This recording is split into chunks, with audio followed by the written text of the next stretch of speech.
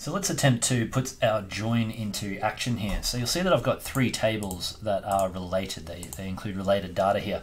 On the one hand, I've got a table with a list of students. I've got 7 students here just with their surname and their first name.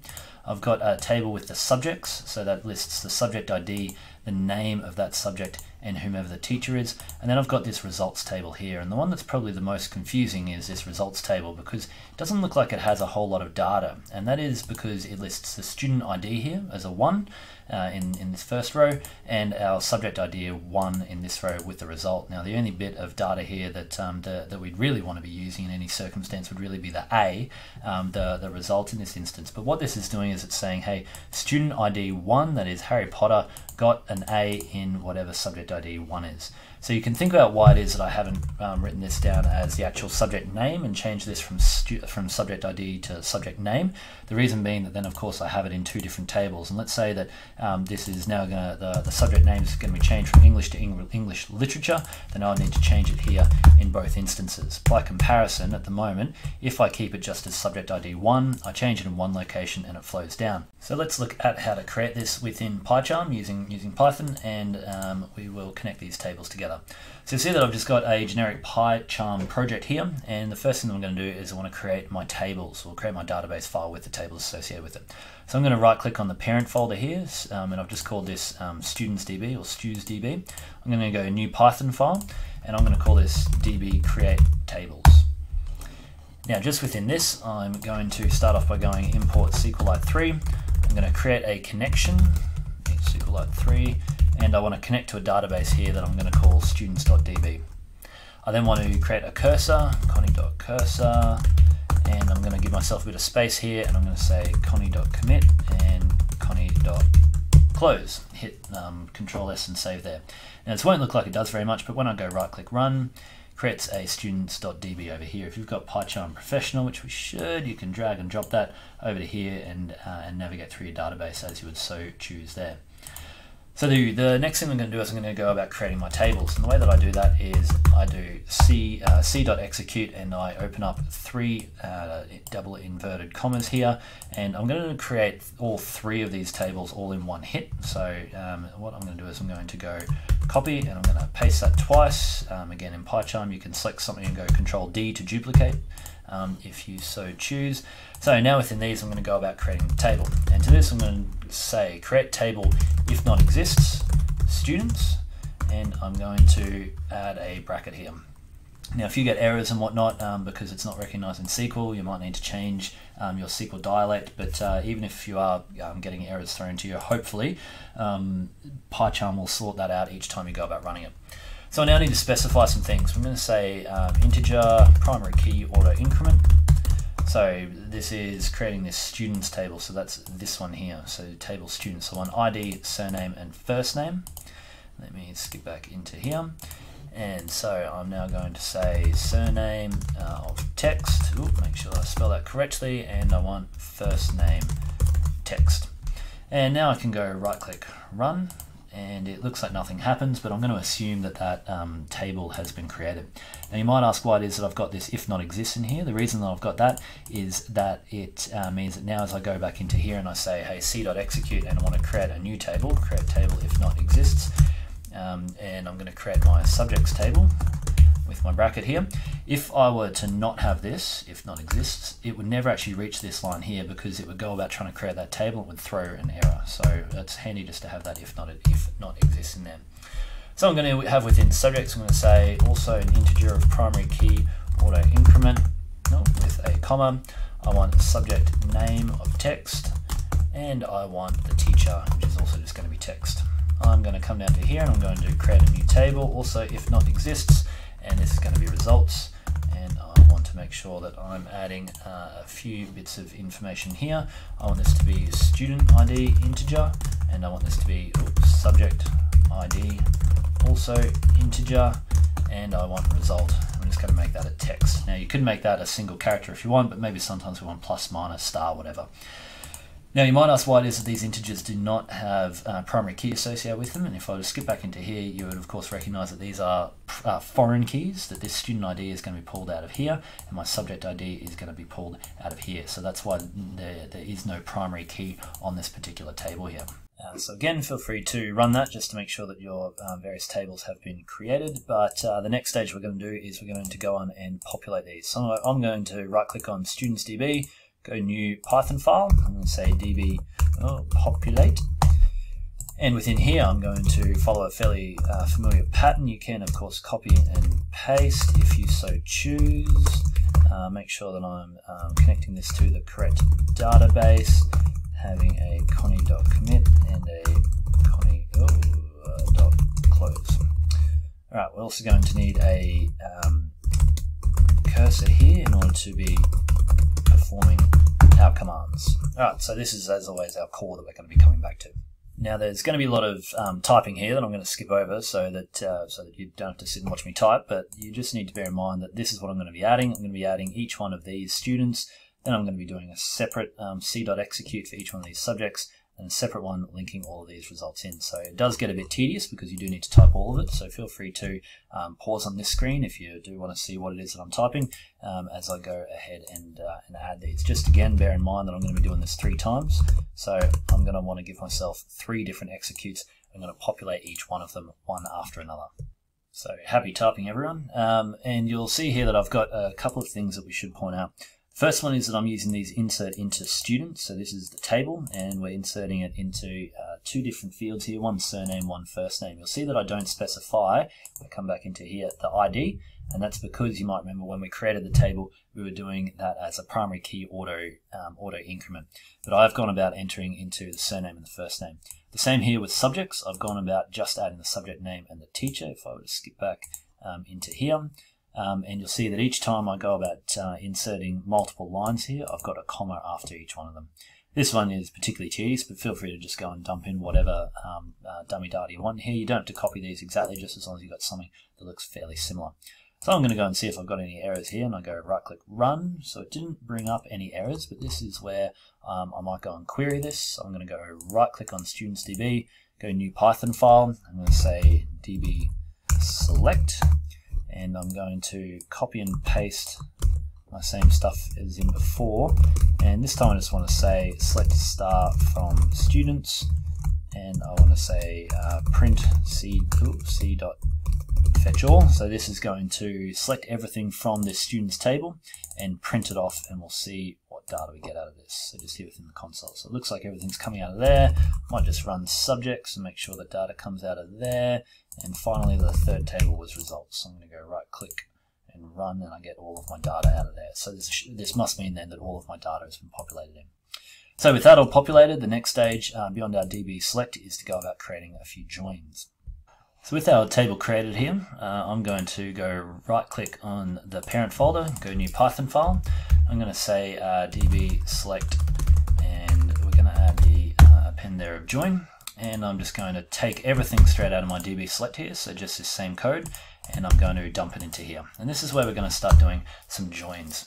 Now, whenever you are doing joins, it's really worthwhile just keeping in your head what sort of data we've got here and what might be valuable for us to get out. So let's say that we want to start getting a list of, say, students with what subjects they're doing, or even the other way around, right? So list the subject or the student, sort of piece it together and say, hey, this student does that. Well, this is spread across really all 3 tables, because we might say, hey, this student ID 1 is studying, which is Potter, subject ID 2, so in mathematics, and he got a B. All right. Likewise, student number 2 studying 8 got a C. All right. So we might work about how to join these 2 tables first. So we're going to skip back into here. I'm going to say initially select star from students. And so if I just right click, hey, this grabs all of this stuff here. What I'm going to do is I'm going to separate this out so that we have 3 of this here, so that we can do this across multiple lines as normal. Just work out some formatting, and here we go. So now let's say that we want to gather some specific data out of this.